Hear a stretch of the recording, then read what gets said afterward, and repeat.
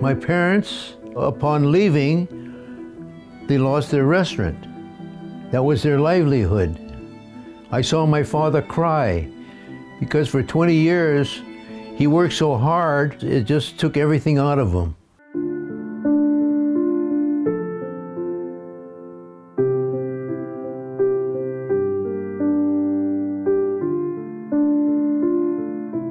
They told us you could have one suitcase.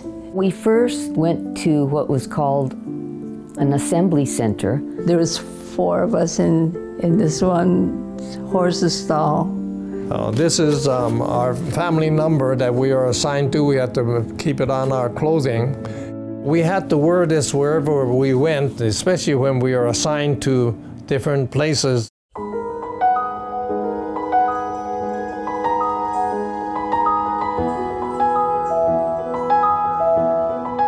We got on a train and they had all the blinds closed. We couldn't open it up. And we ended up in Utah and they assigned us barracks. There were these guard towers where sentries were stationed with their firearms. My brother was in the army. He was fighting over there in Italy, in southern France. And his mother and father and his younger son is in a camp.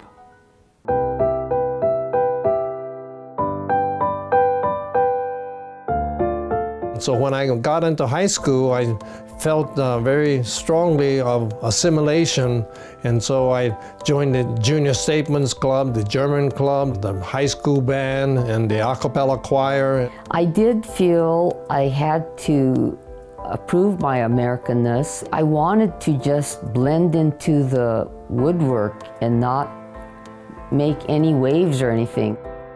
When the Korean War started in 1950, I enlisted in the U.S. Army and served my 3 years to prove my loyalty.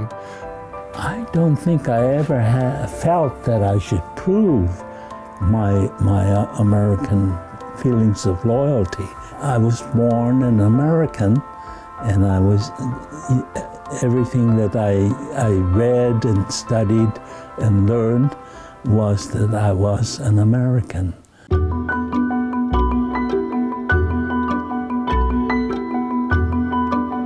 Well, right now they're talking about Muslims. They don't want Muslim to come in, you know, but I don't think that's right.